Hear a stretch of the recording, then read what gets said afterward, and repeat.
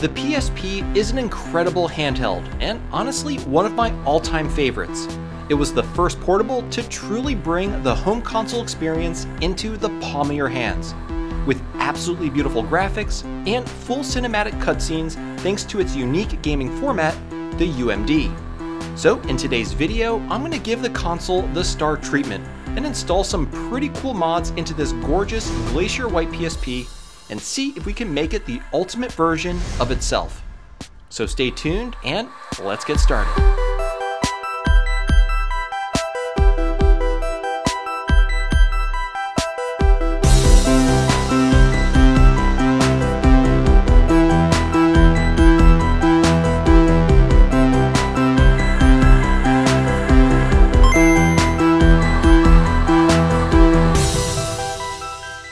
Hey everyone, how's it going? My name is Tito and welcome to another episode of Retro Renew. Today I'll be installing some pretty cool mods into the PSP in an attempt to make the ultimate version of one. The PSP in question is a 1000 model, as this is really the only one that has mods made for it. I'm guessing because all the newer models address some of the shortcomings of the original. Now, in comparison to the newer models, the 1000 has arguably the worst screen of the bunch. It exhibited quite a bit of ghosting, but at the time, it really didn't matter because there was nothing else out there like it. And quite frankly, it looked amazing, and still does. But in an age with incredibly fast refresh rates and high resolution displays, we've sort of become spoiled, and older devices like the PSP 1000 could use an upgrade. So I'll be installing an aftermarket IPS screen that I picked up from Retro Game Repair Shop. I actually made a video a few years ago covering a similar IPS screen mod, but that one required an adapter ribbon cable, and this one doesn't. I'm hoping that we get the same good results as the previous one, so be sure to stay tuned and find out. And the other mod I'll be installing is a very interesting looking internal HDMI video out mod. This allows you to hook the PSP to your TV and play your games on the big screen. It hooks up through this HDMI mini port where the IR receiver used to be and basically mirrors the PSP screen. It's definitely cool in theory, but let's see how it performs in practice. Together with these two mods, let's see if this is indeed the ultimate PSP. Alright, so in this video, I'm going to go over all the parts that came with the kits I'll be using. And then I'll show you how to install them into the PSP. I'll go over all their features, review the pros and cons, and of course provide you with my overall thoughts. So starting off with the IPS kit, we have the LCD panel itself, which has the same exact footprint and dimensions as the original screen, and more importantly, has a ribbon cable that is nearly identical to the original as well. This should make the installation easier and is an improvement over previous kits that required the use of an adapter ribbon cable. And the only other item included with the kit is this foam gasket to help keep dust from getting underneath the PSP screen lens. Now, moving our attention over to the HDMI kit, the first item we have is the main driver board, which intercepts the video coming out from the PSP and converts it to a 720p HDMI video signal. It then outputs that video through this HDMI mini port at the top of the PCB. And here, also connected to the main driver board, is a touch sensor which is used to cycle through the different video output modes. The next item in this kit is the ribbon cable that connects the driver board to the LCD connector on the PSP and has this connector here to pass the video signal through to the LCD screen. Now don't worry, this will all become very clear on how everything is working during the installation segment of the video. And the last things we have are a few strands of wires to make connections for audio and a HDMI mini adapter so we can actually connect this to a TV. Now the last thing I got here is a micro SD card to memory stick adapter so we can actually load games. You'll need to pick one of these up because the HDMI mod removes the UMD drive, meaning you won't be able to play physical copies of PSP games, and instead will have to load them off of a micro SD card. Alright, so that's everything that comes with both of these kits, but before I show you how to install them, let me tell you about the sponsor of today's video, iFixit. If you've been watching my channel over the years, you've probably noticed that I use the same screwdriver set pretty much ever since I started the channel. This is the Pro Tech Toolkit, one of the many iFixit products that I use all the time. iFixit has an array of tools available that make my life easier when repairing and modding consoles. And in addition to their amazing tools, they also have replacement parts, as well as detailed disassembly and repair guides for an array of electronic devices and video game consoles, like the Nintendo Switch and the Steam Deck. And for a limited time, you can save $10 on any purchase of $50 or more using the code MACHOFIX.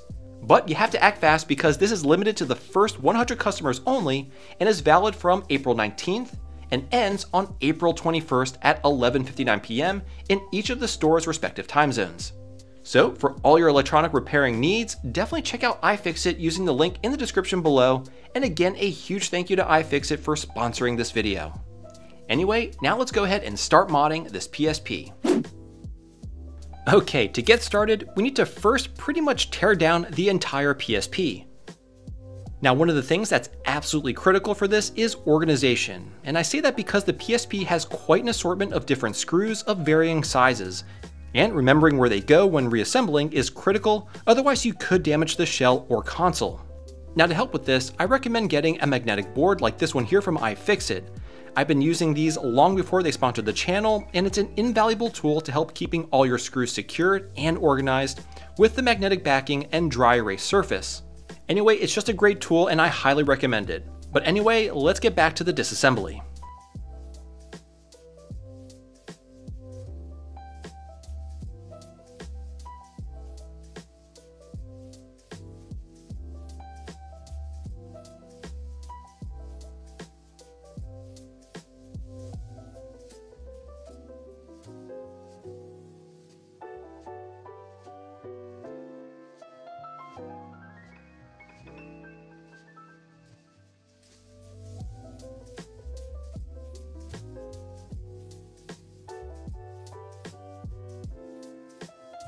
Now, these here are the retaining screws for the UMD door. Be sure to remove them first before attempting to remove the door. Once they're out, you should be able to pry the door off using a spudger. Now we can go ahead and begin to remove the UMD drive.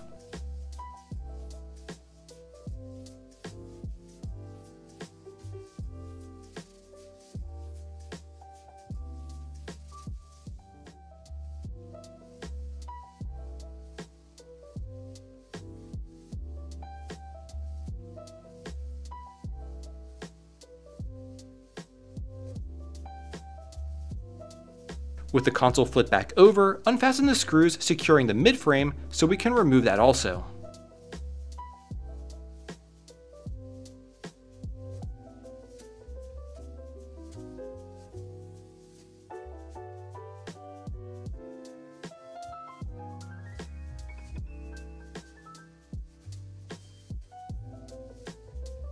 Next up, we need to remove the motherboard.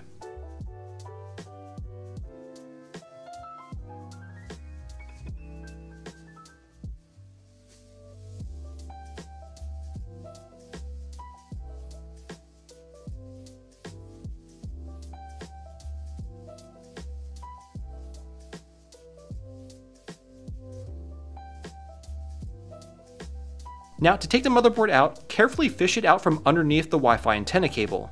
It's a bit fiddly, but it should come out pretty easily. Now before we start getting into installing the HDMI mod, we need to remove this other small midframe piece.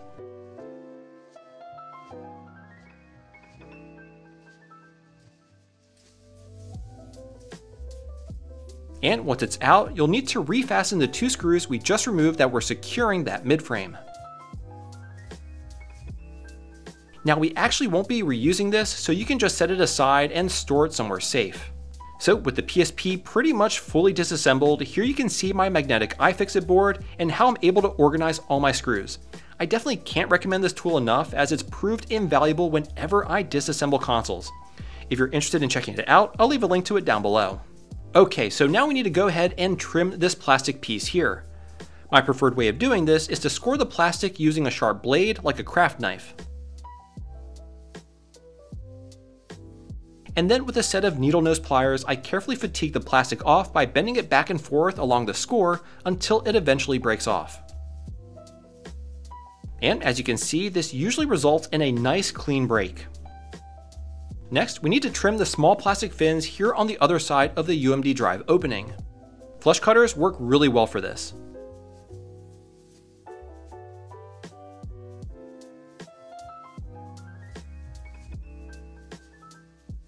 and if you do have some rough edges, you can use a file to smooth it out. Next, we need to remove the IR receiver. The way that I did this was by applying some solder and attempting to lift it off as shown. Another way to do this would be to use hot air.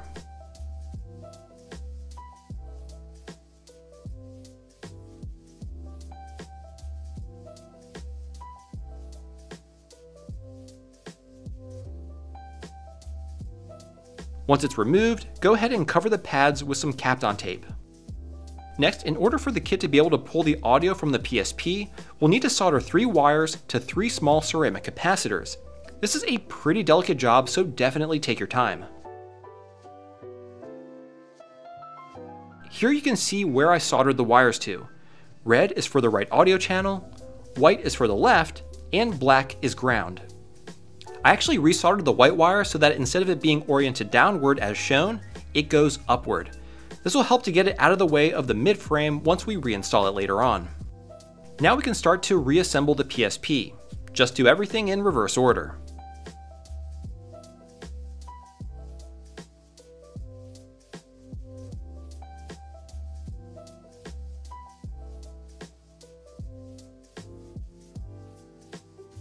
Here you can see where I routed the wires into the UMD drive compartment.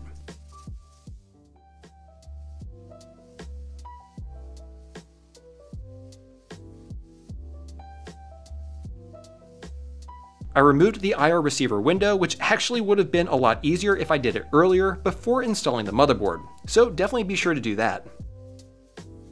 Now before we proceed with reassembly, in order to install the new IPS screen, we need to bridge 2 pads near the LCD connector. There are actually 4 revisions of the PSP motherboard, so refer to the photos that High-Speed iDo has provided, which indicate the pads that need to be bridged for each specific revision. I'll have a link to them down below in the video description. Bridging these pads allow the screen to display a properly positioned image, so it is absolutely necessary to do.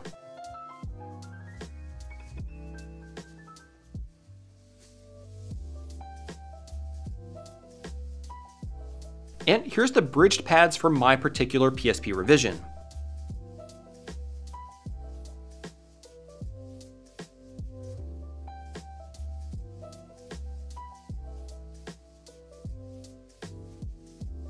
Now, one thing to note is that you won't need to refasten the screws that went here.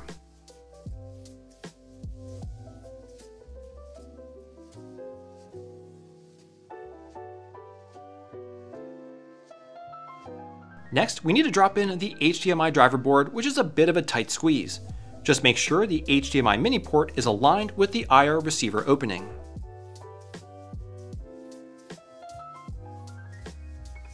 Then secure it with 3 of the UMD drive screws.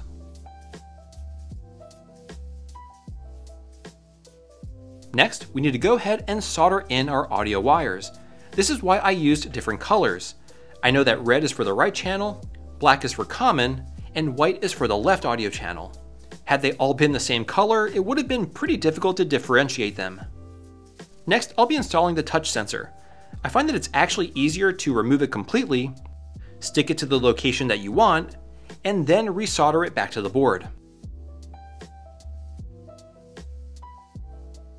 Next, we'll install the HDMI ribbon cable.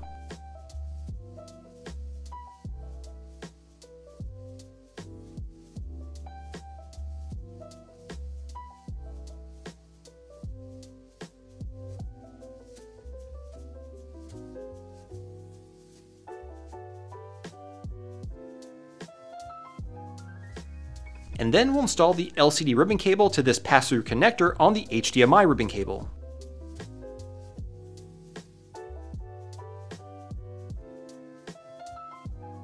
I recommend folding the LCD ribbon cable like this before laying the panel down.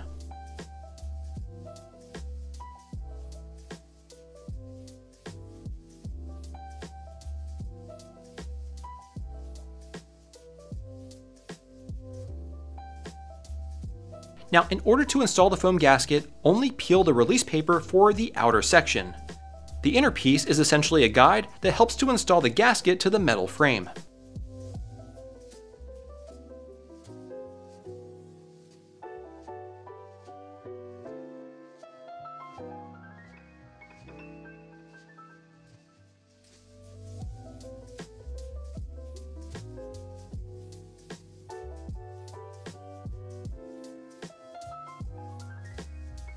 Once the gasket is installed, continue buttoning up the console.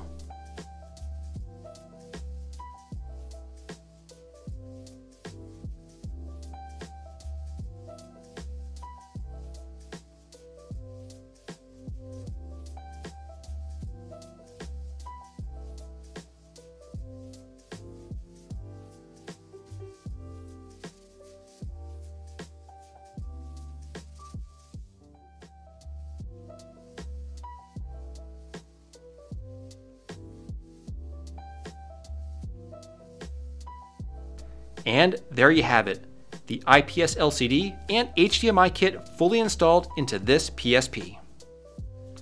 So with both of these mods installed, have we made the ultimate PSP? I have to say that while not the most challenging mods I've ever done, it was by no means trivial. But is the juice worth the squeeze? Well, both the IPS screen and HDMI mod are great, but I think each offers a different value proposition given the difficulty of the respective mods and the overall enhancement that they provide in the end. So with that, let's take a look at all the new features that these two mods bring to the table. Let's start with the IPS screen mod. This one is from a guy named HighSpeedIdo. It's largely the same as the one I reviewed a couple of years ago in terms of quality of the image and brightness, but I feel it's an improvement over the previous one with its new ribbon cable that's pretty much identical to the original Sony screen and doesn't require an adapter ribbon like the older IPS screen mod did. Comparing it with the older IPS kit, it does appear to have the same level of brightness, however, the colors did not seem to be as saturated. I mean, it's honestly pretty difficult to tell the difference even in person unless you're looking at it side by side, and I'm not really sure if the camera is going to be able to pick up the subtle differences as well. And if you compare it to an original Sony screen, you can certainly tell that there's a difference. The brown background is a good example of this, as the original looks very much to be brown, while the new IPS kit has an ever so slightly different hue. In everyday use, this isn't a huge problem, but for the PSP purists out there, this could be an issue. However, other than that, it's in general an upgrade in my opinion, especially when you consider its improved brightness and reduced ghosting. Just like the previous IPS kit, this one has reduced ghosting when compared to the original console, which to me is pretty huge. Okay, so that's the IPS screen mod. Overall, it's a brighter panel and has reduced ghosting. To me, this is a fantastic upgrade and definitely worth considering if you have a damaged screen with dead pixels, which was pretty common on 1000 models, or you're trying to alleviate the ghosting effect. But that's enough about the IPS kit. Now let's move our attention to the HDMI mod. To use it is very easy. Simply connect it to your HD TV using the supplied HDMI mini adapter, and then you should get video and sound right on your TV. In terms of video output, there are 3 scaling modes to select from that you can cycle through by holding the touch sensor for a few seconds. It's not exactly clear how the image is being scaled in each of these modes, but the first one is windowed, so I can only assume that this one is integer scaled, but don't hold me to that. By again holding the touch sensor, we can go into the next video output mode, which is just a bit larger and fills the screen just a bit more. And the last mode stretches the image to fit the entire screen. Honestly, of the 3 different modes, this is probably the one I'll be using most. Now, other than that, there really isn't any other customization that you can do, so it is pretty limited in terms of features.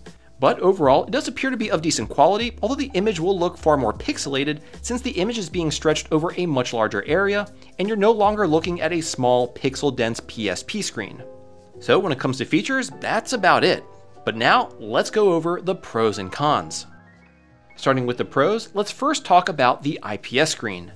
I think it looks fantastic, and it's as close to a drop-in kit as we've seen so far, primarily because it doesn't require an adapter ribbon cable anymore. Overall, the image quality and improved ghosting are welcome enhancements over the original screen. Now taking a look at the HDMI kit, I would say that in the grand scheme of things, this isn't too difficult of a kit to install as far as HDMI kits are concerned. For example, a lot of home console HDMI kits require extensive soldering, while this one primarily utilizes the LCD connector and has a few wires that need to be soldered for audio. Additionally, the biggest pro in my opinion is the fact that we can now play PSP titles on the big screen. The PSP is honestly well suited as a home console, as many of its titles have a caliber similar to that of its bigger brother of the time, the PlayStation 2. Overall, I think these are both great kits, although I do have some reservations, so let's get into the cons. When it comes to the IPS screen, it's a bit of a bummer that it isn't a simple drop-in unit requiring just a bit of soldering. Now, it's my understanding that you can actually use some conductive paint to bridge the pads instead of soldering, which may make the install a bit easier. However, it's my hope that a future iteration of this kit negates the need for bridging pads at all. So while the soldering that this kit requires is a bit inconvenient, I definitely do think it is outweighed by the quality of the screen itself. Now, when it comes to the HDMI kit, there are certainly a few issues that I'd like to see addressed. First, let's talk about the audio. I think it's strange that when plugged into the TV, you have audio coming out of both the TV and the PSP speakers. From what I can tell, you are unable to turn off the PSP audio while connected to the TV without turning the TV audio off also. If you turn the volume down on the PSP, the volume also goes down on the TV. It's really quite distracting to have audio coming out of both the TV and PSP at the same time. And another con is input latency. It's small, but if you look for it, you can certainly notice it.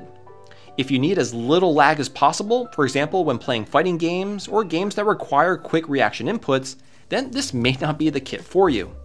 However, if you play slower paced games, then it's certainly serviceable and you should be okay. Something else that I'm not a huge fan of is the removal of the UMD drive. I personally would like to have the ability to play my physical library of games, but I totally understand that this is necessary due to the limited space within the console. In order to install a mod like this, you need to make room, and removing the UMD drive was the logical choice due to how easy it is to install custom firmware onto the console to load your games. So while this is a con in my opinion, it does appear to be unavoidable. So yes, this does mean that you need to install custom firmware onto your console in order to play games. If you're interested in learning how to do that, I strongly suggest checking out Blaine Locklear's tutorial video, which goes over step-by-step how to install custom firmware onto the PSP and load games onto the console. Anyway, probably my biggest gripe with this kit is the fact that you are tethered to the TV and need to use the PSP as a controller. I feel that if you're going to be making an HDMI mod like this one, having a way to use an external controller, preferably wireless, is almost a must-have feature. Being tethered physically to the TV via the HDMI cable is definitely not an ideal scenario, and somehow integrating wireless controller support would make this a far more practical and enjoyable experience. So really, at the end of the day, is this something that I would recommend? Well, if this was for me, I can't say that this is something that I would personally do to my PSP. I think there are certainly a few areas that need to be improved upon, but if you are dead set on getting decent quality digital video out of the PSP and onto your TV or capture device, then this is certainly a decent option to consider. But the question remains, is this the ultimate PSP? Well, I don't think it's there quite yet, but it's a good start. I really hope to see more mods come out for the PSP. Mods as basic as good quality battery and shell replacements would be fantastic, but also other more unique mods like a good quality HDMI video out mod with integrated wireless controller support. Or heck, even a dedicated consolizer kit would be awesome. So we're not there quite yet, but I am confident we'll see improvements in the future, and I'm really looking forward to it. Well folks, there you have it. 2 mods for the PSP. One great, and one that shows potential. While I don't think we have an ultimate PSP just yet, I do believe we are getting closer. Now, if you enjoyed this video, I really think you'll like this one here, so check it out. And as always, thank you all so much for tuning in today, and I'll catch you again next time.